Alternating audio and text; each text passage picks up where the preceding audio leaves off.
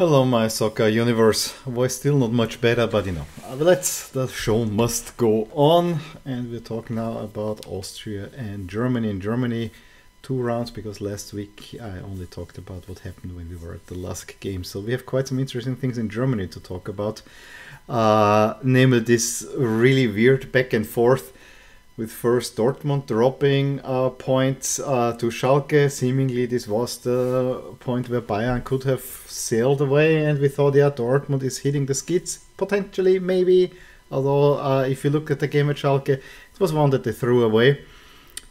Only to come storming back, 6-1 against Cologne, and then Bayern lose to Leverkusen in the most ridiculous manner, with 2 penalties, where VAR actually saved Leverkusen, a Leverkusen team that I'm wearing and that actually has been performing really strong under Xabi Alonso so far, with also a very interesting shirt released already.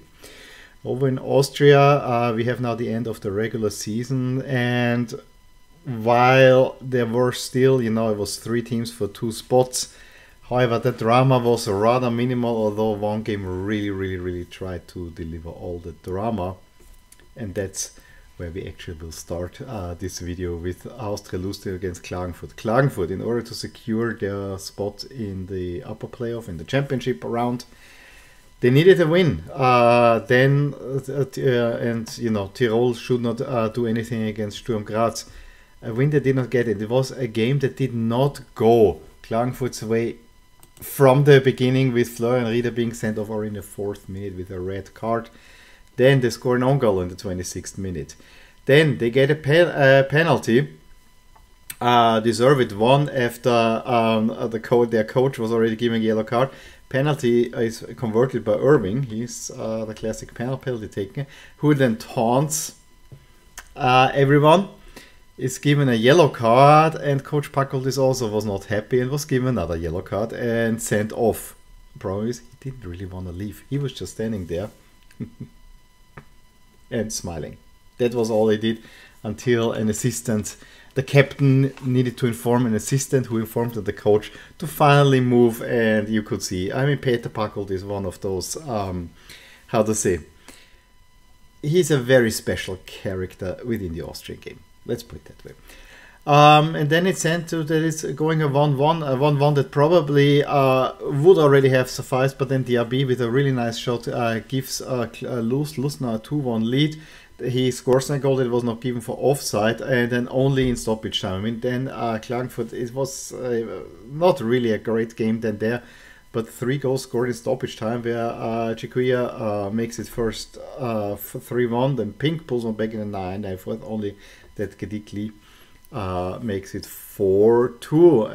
A result that could have put Klagenfurt in loads of trouble, especially since the other Austria against in the Viennese derby won also 2-0 in a very intense game that was relatively even, and then was decided on 2 defensive errors. The first one, probably the freak goal of the season, where Rapid thought that the ball is going over the goal line, and Leitner, just ahead of the defender, pulls the ball back into play.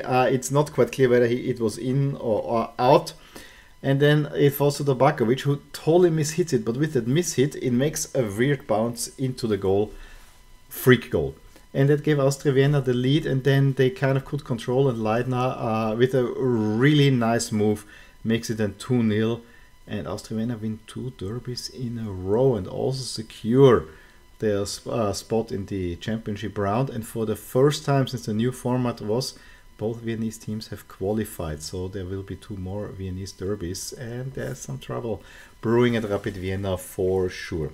And then the last game that was decisive is the last one here on the menu, Tirol against Sturm. They have never won against Sturm. They needed a win to have any chance. However, Sturm were just better. And then if your one of your best defense players makes another mistake, and Mega runs through on the goalie, it's 1-0, and then Ayeti 2-0. As for my team, LASK, it was a 2-2 draw at Hartberg, a team that they have not won at in ages, which is rather embarrassing. It was not a good performance. They get the 2-2 draw, late equalizer thanks to the own goal, but also defensive errors allowed Hartberg twice to go in the lead. Especially the first goal, a wide range shot should never have happened this way. Let's face it.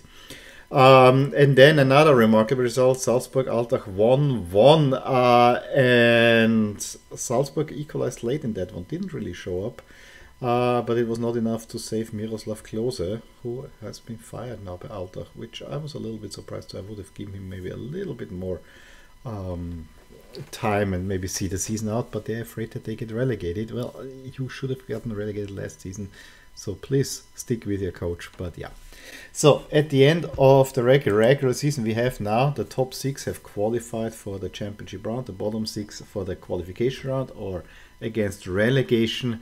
Regarding the championship, it's not really exciting, but for relegation there seems to be a little bit of a tighter fight, but we'll talk about that in a second. I also want to point out on the right side we actually see now the performance graph are now final, if you would like, on the difference between projecting and expecting, and we see that Salzburg and Sturm have been doing much better than they would based on the rating, with LASK also positive, Rapid right on the target, Austria Vienna overperforming despite 3 points in the minus, and we see that the last 4 are the underperformers, with especially Wolfsburg being a disappointment.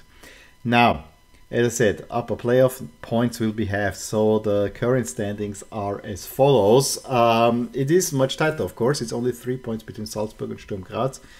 And if Salzburg weren't so super consistent against everyone, and Sturm Graz maybe not so much, I could actually see Sturm Graz making up the difference. LASK is a little bit in no man's land, although I have to say the 2 Viennese teams are a little bit dangerous. You don't want to be 6 because that means no European qualification. Now, the positive side is that LASK has been performing much better against the top teams than against the bottom teams. So that actually makes me slightly optimistic, but performances need to pick up. And on the bottom, it is only 6 points between first and last, and it's a slugfest as always, and I'm not sure how fair it is overall. And you see on the other side the expected final standings now. This is now at the beginning. Not much change from what we had before. Maybe that Lustenau should finish ahead of Wolfsburg, but we'll see. We'll see about that.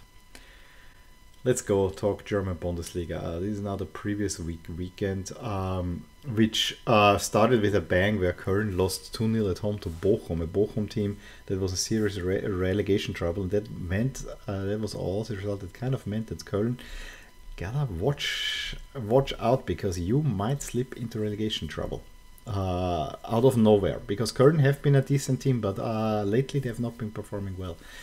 Bayern found themselves 1-0 down to Mergin Berisha's goal in the 2nd minute, but then pulled it in the next year, and by halftime had a 4-1 lead. Joao Cancelo, Pavard with 2 goals, and Leroy Sané scoring the goals. And then in the second half, you know, it was kind of let it slide a little bit. Berisha with a penalty pulled one back, then Davies makes it 5-2. And then Cardoso 5-3. But you know, it was done at halftime. Frankfurt also find themselves a little bit in a funk, and after this 1-1 where they conceded against a relegation threatened Stuttgart an equalizer, Coach Glasner went into the next year saying, you know, he's the same idiot in a way, but they have played the best half series in history. They have qualified for the Champions League for the first time. They made it to the knockout stage. They are still present in the cup, and they have no confidence. We're idiots. And that's exactly what I have to say. I mean, Frankfurt look without confidence, and they have one of the best squads in Germany. It's rather mystifying. Hertha and Mainz a 1-1, Leipzig then a 3-0 easy over Gladbach. And then the Ruhr Derby between Schalke and Dortmund was a game that Dortmund really controlled in the first half. Probably should have had more than the 1 goal through Schlotterbeck. And then in the second half it got emotional, and that's what Schalke needed. They get the equalizer through Bulter, but Rafa Guerrero 10 minutes later gives Dortmund again the lead, and then they let themselves get sucked into the emotion. And let Schalke back in, and they get the equalizer through Karaman, a game that definitely Dortmund dropped points and Schalke won a point, and actually a game that should have given Schalke a lot of confidence, because they have barely lost this season, but they're also not getting wins, so that's the one thing that speaks against Schalke. Freiburg put Hoffenheim a little bit more trouble by winning 2-1, despite being 1-0 down as far as I know. Leverkusen win a wild one at Bremen, and Wolfsburg and Union play out a 1-1 draw. So those were the Sunday games, which were of course all affected because of the Europa League. Then on the past weekend, another wild game for Bremen, who salvage a 2-2 draw. Augsburg and Schalke play a 1-1, again a draw for Schalke. And Bochum get another big win, 1-0 against Leipzig. A Leipzig team that just got peppered by Manchester City, and are probably very happy that the international break is coming. Big one in the relegation battle, 3-1 Hoffenheim over Hertha, meaning that Hertha now is getting back into trouble, and Hoffenheim maybe get themselves out of trouble under Matarazzo. There's not much I can tell you about Stuttgart or Wolfsburg, except that Stuttgart played in their wonderful diversity jerseys in black with rainbow accoutrements. It's a great looking jersey, I gotta say. It's like the home jersey, the jersey in black with all the rainbow colors. I actually really enjoyed that one.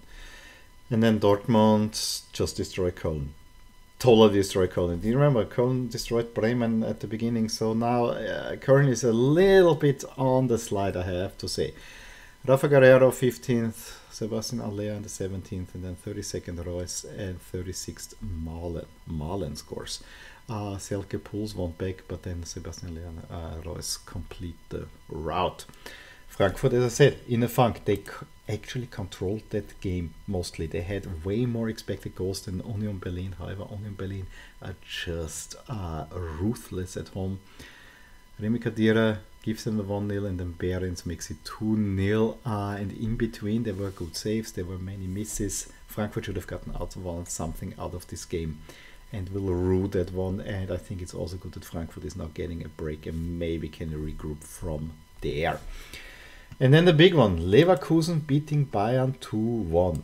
A Bayern team where there were some weird things that a player, a mole, has given technical details to the press by making pictures, blah, blah, blah, which is so Bayern in a way, and this is always coming up. Bayern did not play well. However, they took the lead through Joshua Kimmich in the 22nd. It was well played, but it was also a deflection, because otherwise this would have been saved. But it was a tale of penalties, and a rather funny one at the end. The first penalty came in just 10 minutes after the half, when Pavard steps onto Adli, and the referee gives him a yellow card for falling or simulating in a way. But Adli shows him, I lost my shoe. I did not simulate. I lost my shoe. And he sees it in the replay, waves off the yellow card, gives a penalty. Palacios converts. And then just 15 minutes later, the same spiel. But this time Adli runs into the box. He is felled by Upamecano, and again he's falling over. It seems in a way like this may have been another simulation. He duly gets another yellow card for simulation, and he tells the referee, please watch it on the screen. Watch it on the screen. He watches on the screen, and referee Stieler comes in already smiling and kind of, sorry.